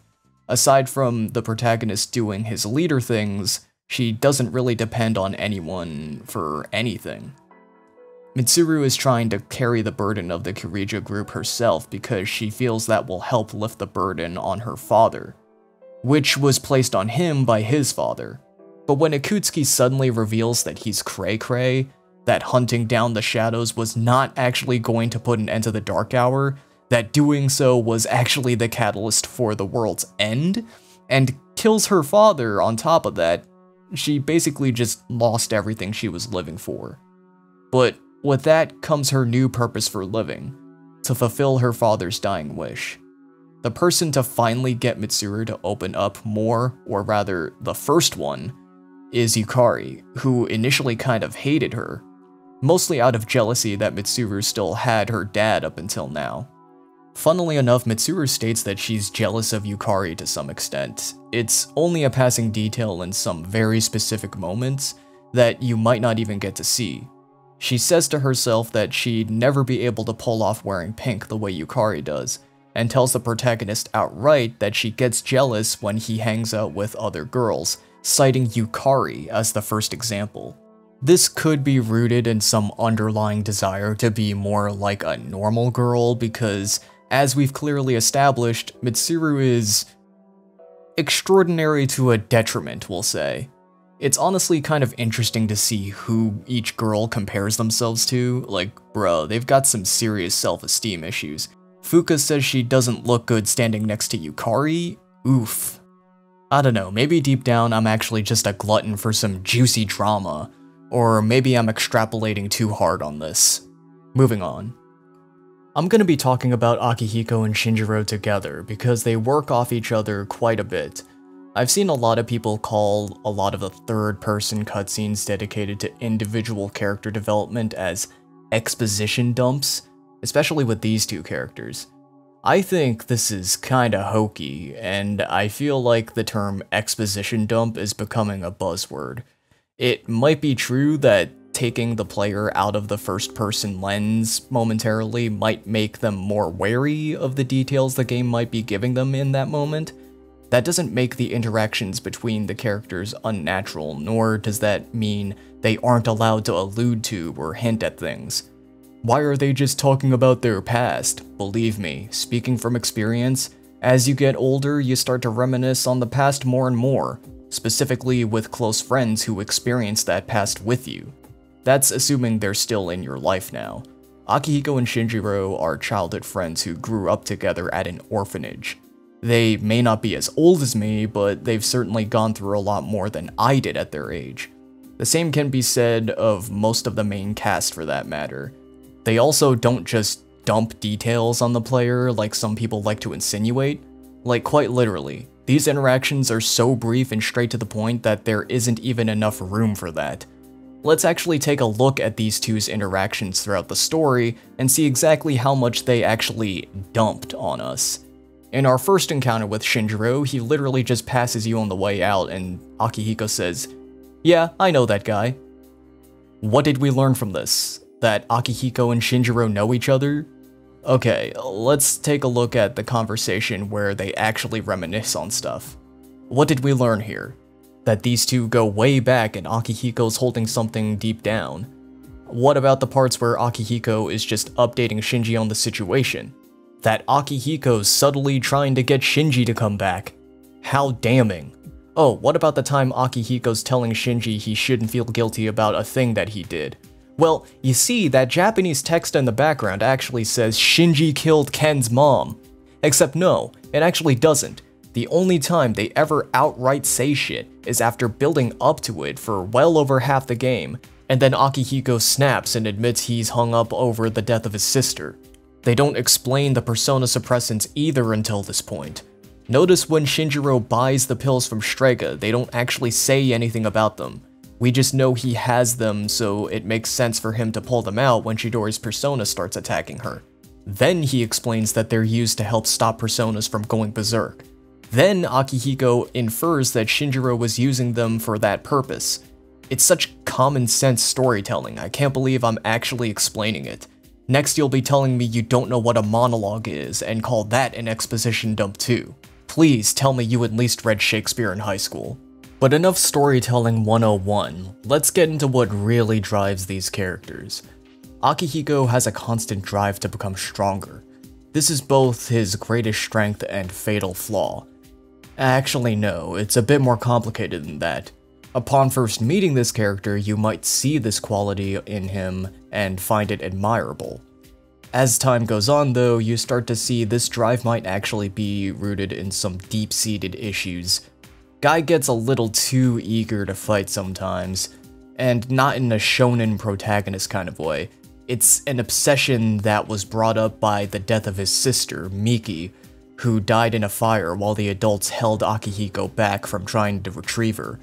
As a result, Akihiko has this uncontrollable urge to never turn away from danger, or better yet, to always jump into it. Standing by and not being able to do anything probably just reminds him of the worst time in his life, where he couldn't do anything. You see this surface when deciding to replicate the method Fuuka entered Tartarus with for the first time to try and find her. He seems really adamant on going through with the plan to save this person he hardly knows, even knowing the risk of getting lost in limbo. Akihiko, despite telling Shinjiro not to hold on to past trauma so much, has his own fixation, and Shinjiro calls this out. As for Shinjiro, he's more directly the cause of his own issues. Him and Akihiko were members of SEES before the events of the game, and on an operation, Shinjiro momentarily lost control over his persona, accidentally killing Ken's mom. This is not murder, mind you. Manslaughter is the correct term for this. Not that this really matters to Shinji. This doesn't make the guilt any less painful. It's because of this that Shinjiro basically wanted nothing to do with this persona stuff anymore. He left SEES and tried to suppress his power with drugs. While they both have traumatic pasts, the two deal with it in dramatically different ways. Akihiko thinks attaining strength will help him prevent another tragedy like that of his sister's death from happening again, but to an unhealthy degree, while Shinjiro avoids fighting and believes there is nothing he can do to redeem himself. These stark contrast attitudes will ultimately lead these two to stark contrast resolutions, or lack thereof for one of them. I often hear that we don't get enough time with Shinji in this game. That is only partially true. He only joins you for a little over 1 month of the story. However, I feel we're given more than enough time during the story, even before he joins you, to get a good feel for this character. The only thing Shinjiro lacks is a satisfying conclusion to his arc, and that's because he's not supposed to. The nature of death is unpredictable. Yes, in theory, we can get a rough estimate of when a person should die on average. Realistically though, we have to take that with a grain of salt. Sometimes people die before they can tie up loose ends. Not everyone gets to knock everything off their bucket list. In Shinjiro's case, he was going to die no matter what. He basically accelerated his death due to the side effects of those persona suppressants. Considering he was aware of this, is it possible that maybe Shinjiro wanted to die, or maybe just didn't care if he did? No conclusive answer, but the ambiguity probably makes it better. In his social link on the female route, you can start to see Shinji have second guesses. In said social link, you're shown a side of him that's only really hinted at in the story. He shows genuine concern for Aki, of course, but it starts to extend to the others too, worrying about if they're eating well, teaching Fuuka to cook properly, and even cooking for the entire dorm. Shinji is conflicted by this because he thought his path was set. He was ready to die, but now he's beginning to grow attachments to life. The biggest one being you. One of my favorite moments from his social link is the part where you and him just sit down and talk for hours. Or rather, he asks you to keep talking about yourself. He's trying to savor every last precious moment before he croaks. Shinjiro, in my opinion, is easily the best romance in Persona. Period. You cannot change my mind. And before you start crying about how this jeopardizes your precious Megaton timeline and how Shinji not dying lessens the impact of the game's story, firstly, screw timelines. They don't matter, and I don't even think Atlus cares about it either. You think they reference other games for continuity's sake? Hell no. They're doing it for nostalgia and fan service. Secondly, think about who this female route appeals to. It wasn't made just for female players, mind you. It was made for people who played the original and want a new experience. It'd be pretty lame if you went through all of this just to have the exact same outcome. I don't normally give a shit about shipping in general, but I think we should let these two have their happy ending. You can't get it unless you're on New Game Plus, but I think they deserve it. And then they got married and lived happily ever after. That is my canon, and I will not be taking any arguments. On the other side of the coin, we have Akihiko. While Shinjiro ultimately could not get over his guilt before dying, Akihiko is able to let go of his obsession with power. He's once again left in a position where he was powerless to stop someone close to him from dying. He turns his pursuit of strength into a more positive resolve. Before, he was just eager to run into combat to cope with his weakness complex. Now, he doesn't charge into combat, but rather, he'll never turn away from what he knows he has to do.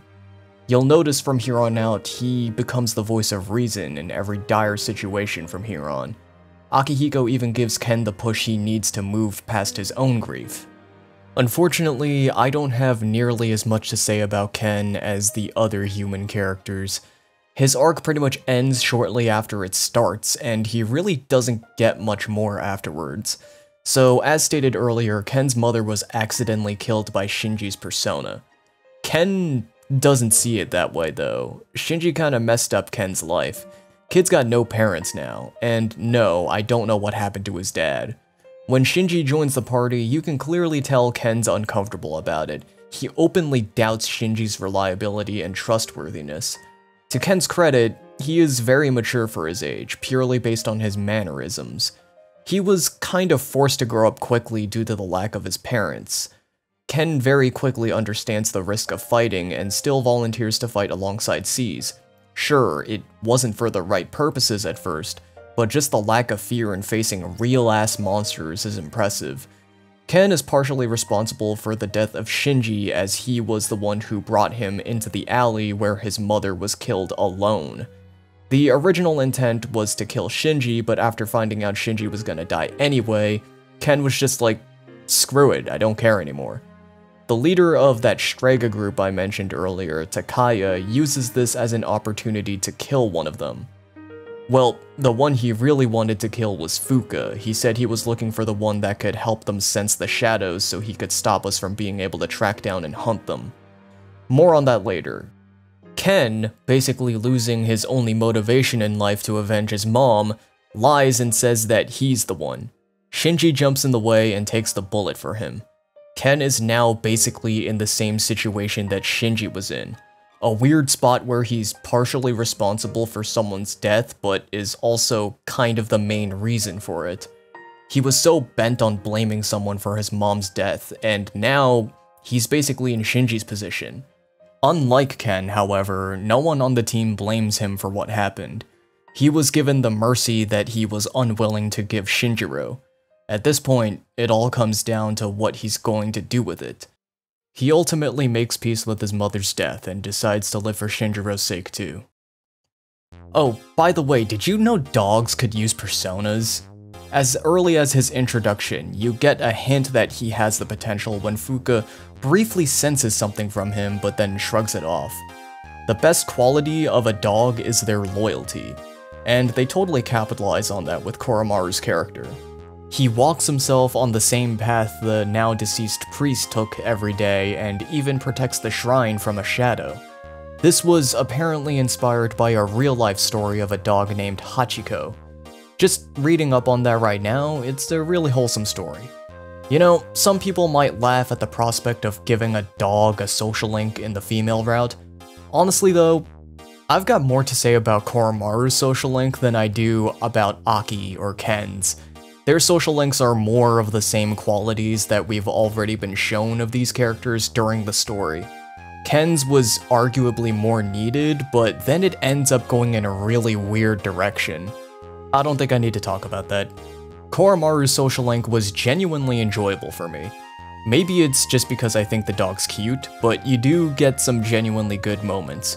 Koromaru has a scar on his belly, likely from when he was attacked by that shadow when he awoke to his persona, and doesn't like being touched there. There is also a really wholesome moment where Koromaru takes some of his food to the shrine to feed a stray puppy there. There's also this other moment where he comes to the shrine just to howl out to his late master, and all the other dogs nearby howl back. It's about as much as you can do with a dog.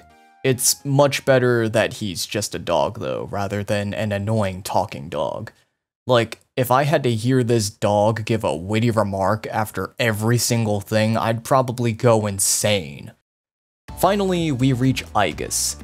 Aigis is a character I like, but I wish I could like more. Aigis is a character who is very much supposed to represent the themes of the story. She's the embodiment of them practically. However, you really don't see any of the things she's meant to convey until near the end of the game. This includes her social link, which you can't start until January. For what it's worth, it's done very well once you get to that point. She raises very valid questions on what it means to live a meaningful life. For most of the game though, the game just hints that she'll eventually have the potential to become truly human, and then relegates her to comic relief. She interprets what Koromaru says to the party, questions the reasoning or purpose for human customs, and misinterprets or learns false information from either you or Junpei. It's fine for the lighter-hearted moments, I just don't really love her like a lot of other people do. While I don't have a lot to say about her development-wise, one thing I might as well recap is her backstory. It'll make explaining the last portion of the story a lot easier. Aigis is an anti-shadow suppression weapon. Before the events of the game, she tried to hunt down Death, not to be mistaken for the Reaper, who is also called Death by Fuuka, to prevent the coming of the Fall. Too powerful to defeat, Aigis seals away Death inside a nearby child who also got caught in the scuffle. That child was you. It's because of this that Death would take the form of a little boy visiting you throughout the game, pushing you towards finding the other shadows to ultimately bring him back. And by some stroke of fate, you ended up being drawn back to the town where it all started, and sparked the potential within the people around you. Well, came back he did. He takes the form of a transfer student named Ryoji, and Aigis immediately has a fight or flight response whenever he's around. This basically explains her fixation on protecting the protagonist, though this would eventually develop into a more genuine affection for them. Again, she's clearly supposed to be important to the plot, I just don't really feel anything towards her. It feels more like the game was writing her character concurrently with the plot instead of developing as an already existing character. I think she has great development in The Answer, but I already made a video about that. Bottom line with the characters, they're all tied together by a common thread of losing someone precious to them, but then using said loss to advance their character arcs and mature. Fuuka didn't lose anyone to death, but the same principle applies. Aigis being the only exception, but keep in mind that she really only starts being alive very late into the game. So I guess it all works out in the end.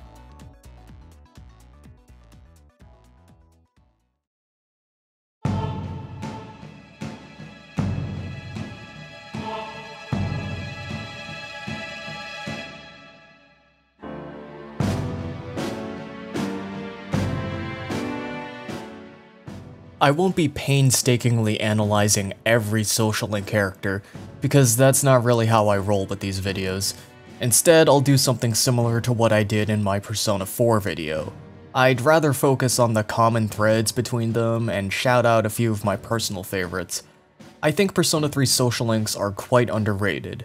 I hear often that they're the worst as a result of being the first. I could not disagree anymore. Something important worth noting is that the developers never really intended for players to like every social link or even try to complete them all. They really just expected players to gravitate towards a handful of their favorites. You know, like a normal social sim. It's very clear they're supposed to appeal to a wide range of different people to varying degrees. The problem with trying to make characters in a social sim universally likable is that they end up being lukewarm. I think the fun in discussing the Persona 3 social links is seeing where people differ in their opinions. What do you see in this character that I don't? There is very little of that in Persona 4 and even less of that in Persona 5. In the Persona 4 video, I literally listed one of the most hated and one of the most overlooked social links as my favorites. I didn't even know the latter was underrated until someone told me they were, apparently. Sure, there are universally liked and universally disliked social links across all the games, but I feel Persona 3 offered the most down-to-earth roster of characters. Again, I reiterate, Persona 3 is organic. You're not gonna like everybody. You probably won't even like everyone you do like equally. There will be people who kind of annoy you, who will still just keep talking to you no matter what. Maybe you'll even grow a little attached to them. I feel like this kind of fits with the position the protagonist is in. Based on his demeanor, he doesn't exactly come off as someone who's eager to make tons of friends with people at his new school. It's more like he's thrown into a position where he has to. Well, technically you don't have to from a gameplay standpoint, but it'd certainly benefit you. Not just for the tangible benefits, of course, it benefits your personal growth too. So while you might not love everyone around you, it's honestly endearing to see the protagonist putting in the effort, finding all sorts of different people by going to all sorts of different places. Something else Persona 3 did really well was making the world feel more interconnected through the social links. Sometimes you'll be required to progress far enough in one social link to meet a new character and initiate a link with them later. Other times it's just neat to see how some characters just know each other. I would have never guessed that Hidetoshi and Keisuke were best friends. Yukari and Yuko knowing each other makes sense because Yuko's a team manager. Of course she'd be mingling with some of the other student athletes. Yeah, I know not every social link is a must-play banger. Kenji, the first social link, is exactly that. He's definitely the first one. I mean, you should still do his social link because Cert is an amazing persona. I just meant he's not gonna be anyone's favorite. To his credit though, he does demonstrate what a social link really is and how you should generally go about them. People like seeing a little bit of themselves in other people, so oftentimes the response they want to hear is the most optimal one. A commonality you'll see throughout social links is that many of the characters will have a set path in life, or rather, they're under the impression that they're on a set path.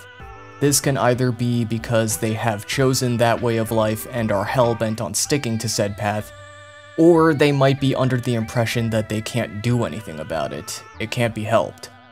Other social links might involve characters who aren't sure what they want to do.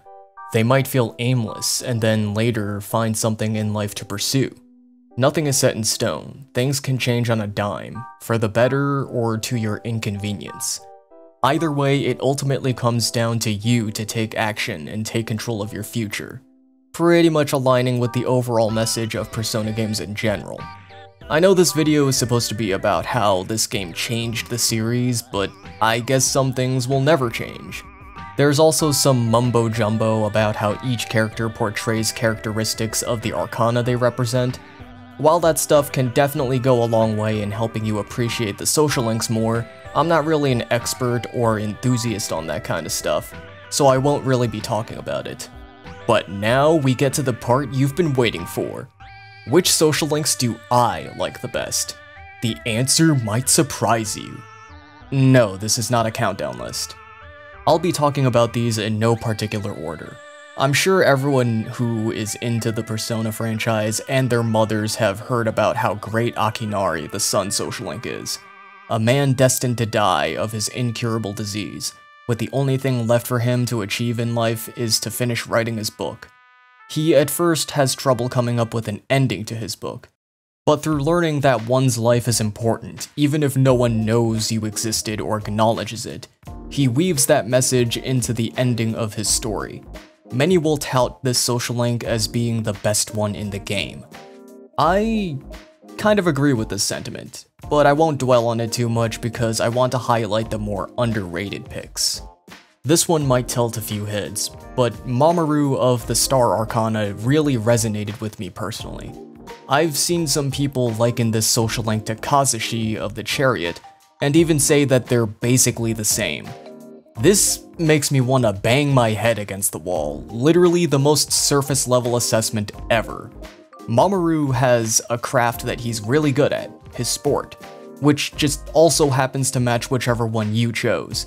He seems to have his work all cut out for him. He even talks about getting into college with sports scholarships. This is all turned upside down when his mom gets hospitalized. Mamoru is left with no other choice but to give up on his sport and his chance at college education to work at a factory to take care of his family. Compare this to Kazushi's situation, where Kazushi is the one who gets injured, but chooses to keep pushing onward to help inspire his nephew in rehab. The reality of the situation, though, is that he needs to swallow his pride and take care of himself, which is a way better example for his nephew to follow. What? You're saying those two scenarios aren't the same? I agree. Kazushi will be able to compete again, eventually. Mamoru has basically just relegated the sport to just being a hobby at this point. He had a lot more on the line than just his pride. While I won't deny the slight similarities, I don't think it makes one less necessary than the other. I can imagine a lot of people relating to Mamoru's situation. Giving up your dream is probably one of the hardest things a person can do, and there's always the chance that you'll end up regretting it one day. There will always be a part of you that'll wonder, what if? Mutatsu, the tower social link, is another one of my personal favorites. I can relate to his cynical worldview. It's not as scummy as, say, Tanaka's, just really pessimistic. But he's just trying to be realistic, to a detriment. He says that when it comes to relationships, each party will always want something out of it. That's not untrue, but then he comes to the conclusion that the only person who's really looking out for you is number one. There is some truth to this. It reminds me of a TED Talk I saw once where they said, "There's no such thing as unconditional love." Would you really say you'd be friends with your best friend no matter what? You'd have to draw the line somewhere. Even in religion, or at least the religions I grew up around, you're taught that you'll be saved, so long as you believe. A condition. He suggests that you stop having expectations in life so you'll never be disappointed. Again, not entirely wrong, it's best not to have too many expectations or to set them too high, but you shouldn't settle for less if you can do better. I can't really find myself fully disagreeing with what he says, but that's honestly kind of the beauty of it. At the end of the day though, his cynicism is a result of his family leaving him. It's not clear what exactly he did to warrant this. Mutatsu initially seems like he'd fall into the I already have a path set in life model I mentioned earlier, but he actually falls a little bit more into the aimless without a goal model towards the end. I can really respect how he decided to go out of his way to find his family and vows to beg them for forgiveness. It's a different angle on a broken family than the examples people usually point to, which I appreciate. Okay, that's nice and all, but what about the female route? You've already gone on record saying it's worth experiencing, if not just for the exclusive social links. Yes, I still stand by that statement. Admittedly, a large number of them are party member social links. However, I do think the two completely original characters for the female route are pretty damn good. Yes, I said both of them. I know a lot of people might disagree with me on this, but I actually enjoy Rio's social link, unironically. Most people are turned off by the drastic turn from Rio's inability to get along with their teammates to her inexperience with romance and her feelings for Kenji of all people. I think most of these people just have a hate boner for Kenji, which I totally understand, but come on, don't take it out on the poor girl. Like, I'm sure we've all had the experience of sharing each other's crushes with our friends, and then you have the one friend who comes out with the most out of left field, unexpected person you could think of. I also don't think the shift in focus was uncalled for or too big of a diversion from the initial problem. Initially, Rio is the only one who really cares about the sport and is trying, while all the other teammates are more preoccupied with stuff like boys and hanging out. Realistically though, the reason we even have this dissonance in the first place is because she doesn't understand why they care about that stuff in the first place. She can't relate to them and therefore can't sympathize with their lack of motivation. The idea they're trying to get across is that the root of the issue was a lack of understanding between Rio and her peers. Notice how after she confesses to Kenji that she gets along better with their teammates now. Rio is able to understand that they're young and they need to have fun, and her teammates are able to understand that Rio really cares about the sport and needs a supportive team to back her up. Then there's Saori, one of the most depressing social links ever. There's a lot to unpack with this social link. Honestly, if you want the best deconstruction of this social link, you should probably just watch Fither's video on it. Pretty much says everything that needs to be said about it. If you want my 2 cents, I think Saori is kinda relatable. Obviously, I'm not talking about what she goes through. I've never even met anyone who has gone through as much suffering as her. I mean her personality. She's passive and doesn't want to cause trouble for anyone, so she doesn't really express her own opinions on things when confronting people, and ends up getting taken advantage of by her classmates as a result. But of course, being a punching bag is not the way to live. It's kinda too little too late by the time she figured that out though. Her reputation got destroyed by both her shitty peers spreading lies about her, and some photographer taking a photo of her to write a fake smut article on her. It got so bad to the point where she had to transfer schools. This isn't even all the suffering she went through. She went through a whole heap of shit before she even came to your school. And throughout the entire social link, her parents consistently placed the blame on her. Despite all of this though, Saori gained one good thing throughout all of this: a true friend. And at the very least, she can take what she learned here and use it to live a better life. While the social links in this game aren't as well liked, I'd still say the peaks in Persona 3 are much higher than those of 4 or 5's. Persona 3's social links capture a variety of different types of people and situations that I can personally appreciate more. Even though I miss some of the more punishing aspects like reversing social links, the fundamental aspects of the game here continue to be used today in mostly the same way. Sure, the games really place a lot of their eggs in the social sim basket, but it's still an essential part of the experience. If you were to remove these entirely and strip the game down to just its main plot points, you'd essentially just have the movies. And in my opinion, the movies feel kinda hollow. The passage of time and the slowly growing bond between the characters doesn't mean anything to me without actually experiencing the day-to-day life aspect. You don't get the impression that the main characters needed time to become closer friends without seeing how much time you actually spend away from them and see them out living their own lives.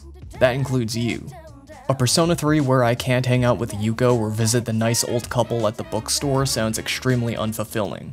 A Persona game where I can be rude and neglective to my friends with no consequence would feel very shallow. Regardless of whether you agree with me or not, social links in general are the soul of the modern Persona games, and have become a staple of the series as well as part of its core identity. They're the reason Persona became more than just an RPG.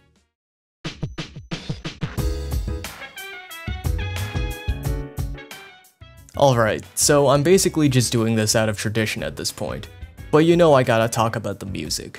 You know, for a game that's very overly characterized as edgy, this game has some of the chillest music in the series. A lot of the soundtracks in this game are just a vibe.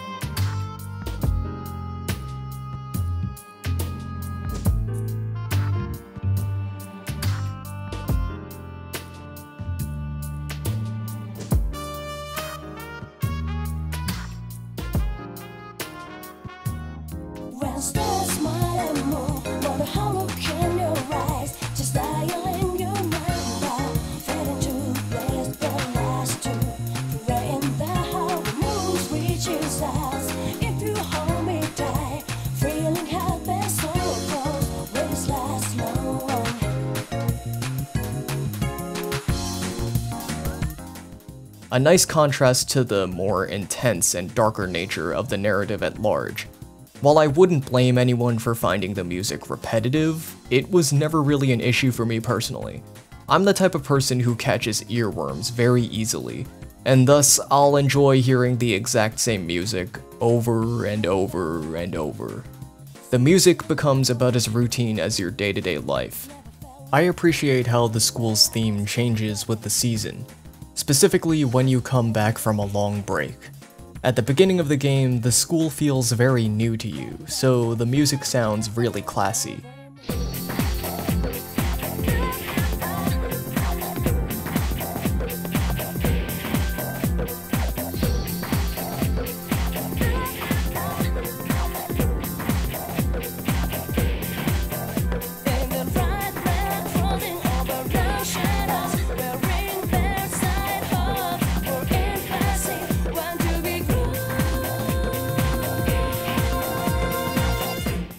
When I first played the game, I thought it sounded more like shopping mall music. After spending a whole month away from the place, you come back to it and the place has become very familiar to you. Thus, the music reflects this with a much warmer sounding track.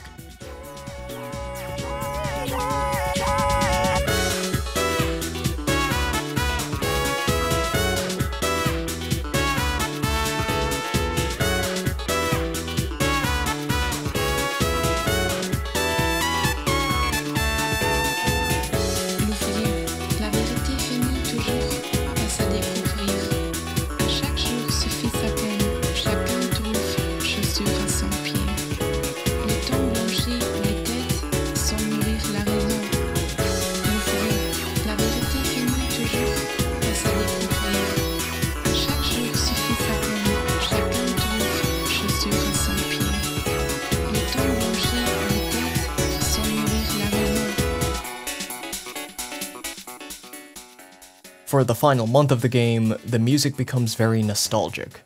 It's become a place where a lot of the people you care about are.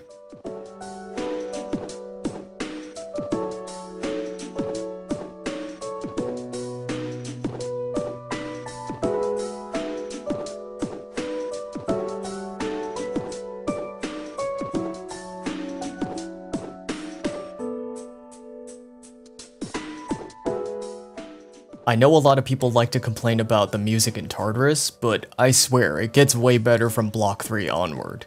Speaking of which, I'm actually a fan of the subtle change in between each section of Tartarus. When you listen to them all back to back, it's actually a really nice composition.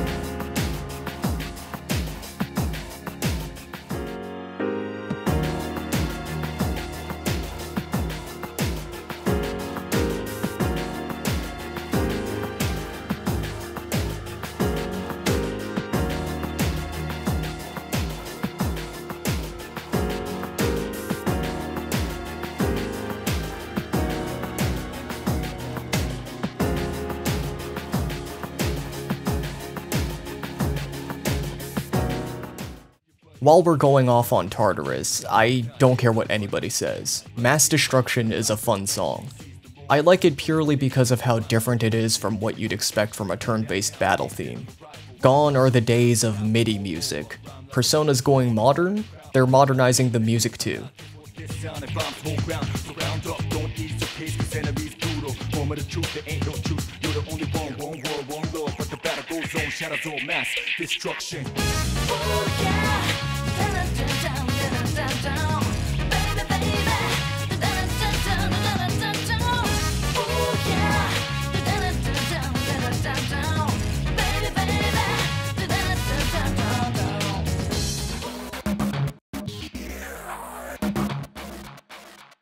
Feeling no pressure but appears in the media. Getting jiggy with confound, please I'm telling you. Anyway you be from New York to Siberia. Cut up for your own beat and shake it every day.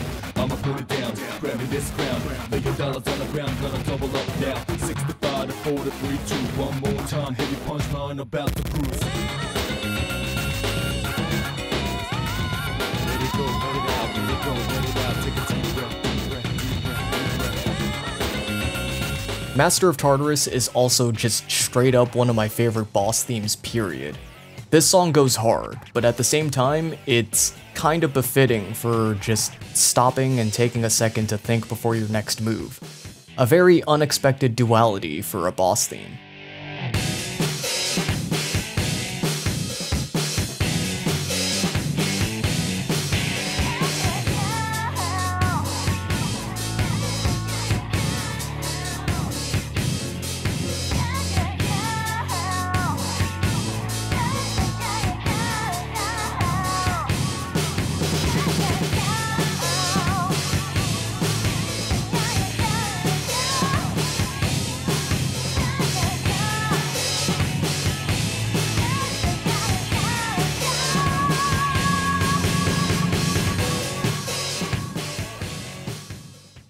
And of course, the music is just as good on the flip side in Portable as well.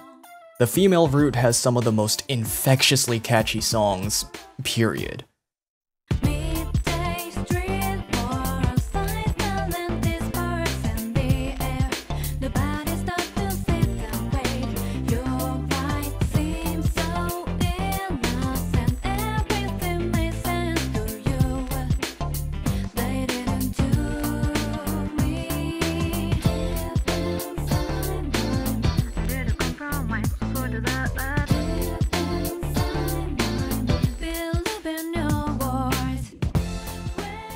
I often hear that the female root feels too happy, and that it ruins the atmosphere.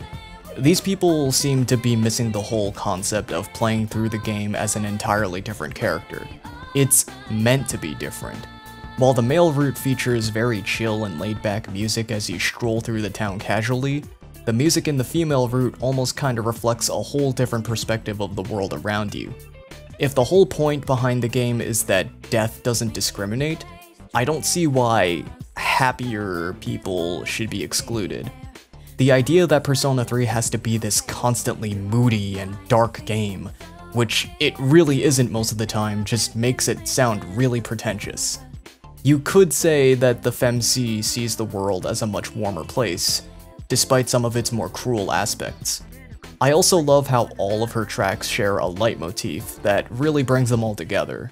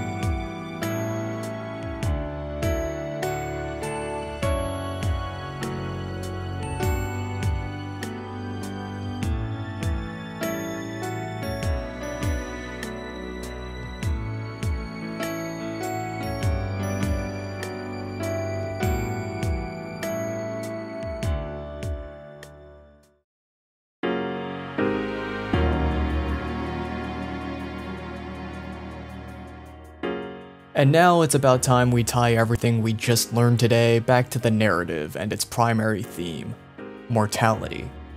So throughout the story, we are led to believe that defeating the 12 arcana shadows that appear every full moon will relinquish the dark hour.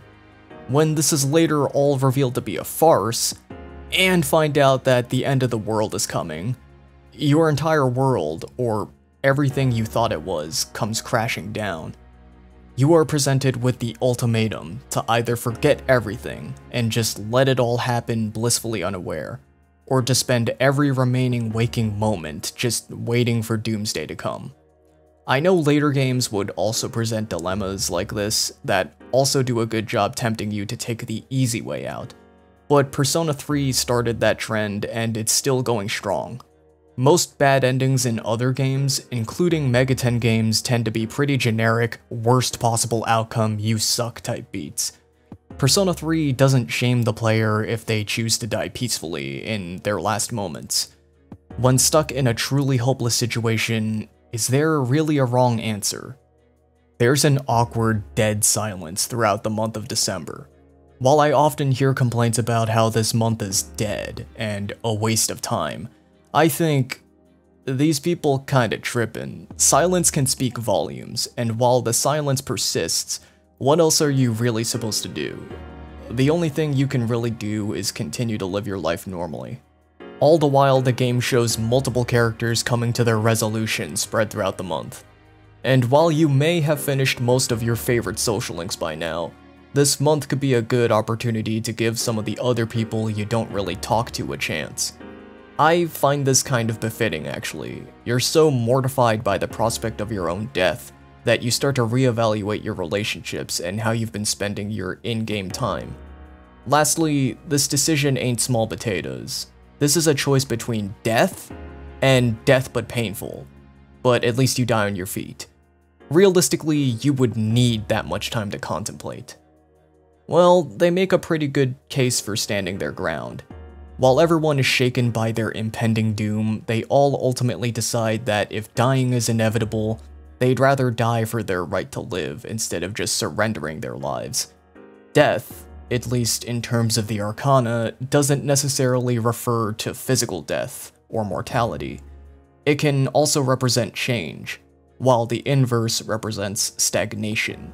Throughout the game, every character ends up losing someone close to them, usually in the form of literal death, with Fuuka being the only exception, but those losses triggered a change, not just altering the course of their life, but also triggering a change within themselves. In the bad ending, you literally see everyone revert back to their initial selves.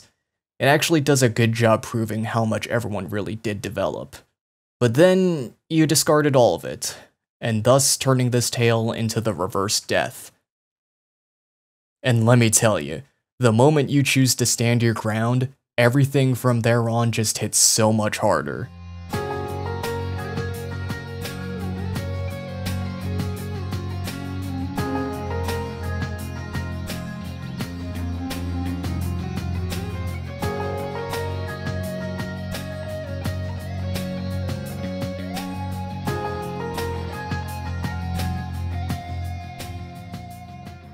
The world you once knew was starting to give up on itself. Posters and graffiti markings of occult symbols slowly begin to litter the city. A very large concerning amount of people are being drawn to said cult. The cult's influence has even reached people in your school. Some of them are very devout members dedicated to the coming of Nyx, while others might be more casual believers or are just into it because it's trendy. And who better to be leading the hive mind than Strega themselves? While Takaya and Jin are very underdeveloped as characters, only really having their background as Kirijo test subjects to fall back on, Strega as a group works well as an antithesis to the main cast. When they're first introduced, they cling onto the Dark Hour and place their own self-worth in it because of their persona powers. As they oppose your cause to defeat the Arcana Shadows to end the Dark Hour, they seem to hint at the idea that ending the Dark Hour won't just end the Dark Hour. I'm not sure if the implication is that they knew this would happen and just embraced it at that point, or if they were trying to say something else, but that's always how I interpreted it. What this tells us though is that this was all more than just an accident. Oops, we accidentally caused the end of the world. No, it's more like this is what people wanted. Mankind is ultimately what brought the fall upon them. You were just the delivery boy. As for Nyx herself, she lives up to how much the game hypes her as a threat. Or rather, Nyx's avatar, who was your friend Ryoji. His job is to usher in Nyx. He's what the game calls the Appriser. So really, if you're getting your ass kicked by him, then that's just really telling of how much more threatening Nyx is. While each individual phase represented by each arcana isn't really all that challenging, the real challenge is taking all of them on in tandem, along with the longest and final phase, death. If you die, it's all the way back to square one. It's so extra, but so fitting from a narrative standpoint. You gotta be able to read your party and make good calls in tense situations to save your run. The lowest level I've beaten this boss at was level 75, on hard mode, and I barely survived with the skin of my teeth. Too bad that wasn't good enough. And just to rub salt into your wounds, you're told that perhaps if more people were like you, then maybe you could have actually stopped the fall. Yeah, thanks game. But right as you lose consciousness, you hear the cries of all your friends. As cliche and overdone as the power of friendship thing is, I think it's way more earned here. Only the social links you maxed out will call out to you here, so it feels more tailored toward you. The final confrontation still brings chills down my spine to this day. I don't care that they keep reusing this in the games after this. This is where I first experienced it, this is where they did it first, so this is where I feel it the most.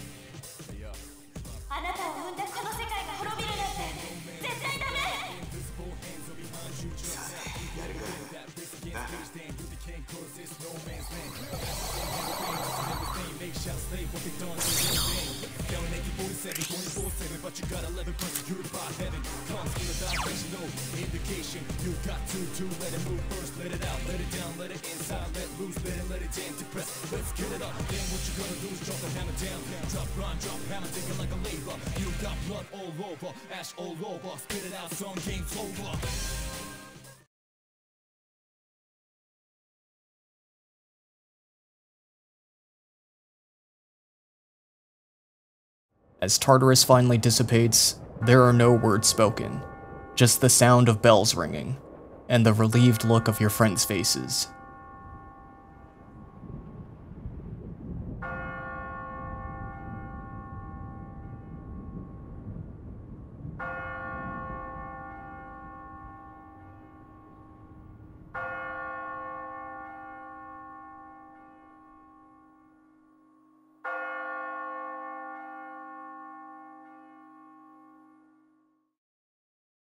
The main and most obvious thing to take away from this game is that it's not about whether you live or die.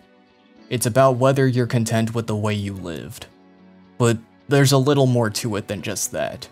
Throughout your life, you will inevitably make contact with people, and only through developing meaningful relationships can you leave a lasting impression. Sure, no one's gonna remember you 1,000 years after you die, but who cares? The people whose lives you've touched will remember you for as long as they live, and that's all that matters. So whether you die tomorrow, or a year from now, or 100 years from now, your life matters, a lot more than you think. You matter. a lot.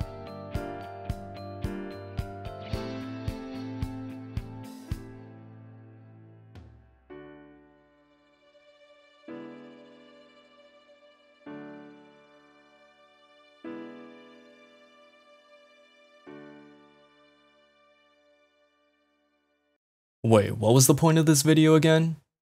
Oh yeah, Persona 3 is great. I love it. Oh yeah, I should probably bring it back to that fanbase split I brought up like 2 hours ago. For many people, this is where the Persona games went from good to great. For other people, this is where the series went downhill because friendship is corny, and the series became anime. I don't want to play this anime crap. Anime is cringe. Bruh, I hate hearing that, dude. Not liking the game is one thing, saying the series only started falling down the traps of anime stereotypes at 3? That's just whack. They just use the word anime as an innocuous pejorative for edgy and or ecchi stuff. Shin Megami Tensei has always taken inspiration from anime. Persona didn't become anime. Anime changed. Media in general at the time was changing. Persona games have always been reflective of the culture at the time, to a T. Persona evolves with the culture and media around it, and it will probably change again one day. In before Persona becomes an open world game and pisses off all the current fanbase. Persona before was like the anime back then. Persona 3 is what anime was like in the 2000s. Persona 5 is similar to anime now. I think maybe people just can't deal with the fact that media isn't going to pander to them forever. And when it doesn't pander to them, they'll start complaining about how it's pandering to the target demographic it's trying to go for. I've already come to terms with this though. There could very well be a day where I stop caring about Persona. But even if that day comes, I don't think I'll ever truly outgrow Persona 3. This game just resonates with me that much. We all have that one piece of media that we didn't know we needed and experienced just at the right time. For me, this game was just that. At the same time though, there are things about Persona that will probably never change about the series. Partially thanks to this game, namely the new stable mechanics and overall structure. Simultaneously, there are things that were always there and haven't changed. Maybe they never will. Like I said before, every game reflects the culture at the time the game was made. That is a constant that will probably never change. Jungian psychology will always have a hold on how the story is told, as well as how the games will handle its symbolisms and character archetypes. Social commentary is pretty much a given in these games too. Screw the people who say, this game did this archetype the best. They're dumb. They don't know what an archetype is. Screw the people who say, this cast didn't feel like Friends. They don't have friends. Screw the people who say, this game is too dark or this game is too happy. They don't understand the subject matter and just passively consume it through the aesthetic. You know what? I'm starting to question my own sanity right now. Maybe Persona 3 didn't change as much as I thought it did. Maybe Persona is just some goofy-ass series about high schoolers who are a little too obsessed with Jungian psychology and fortune-telling. But hey, it's carried them pretty far, and I guess that's all that really matters. 君は出た光あの時私のそばにいたいつだって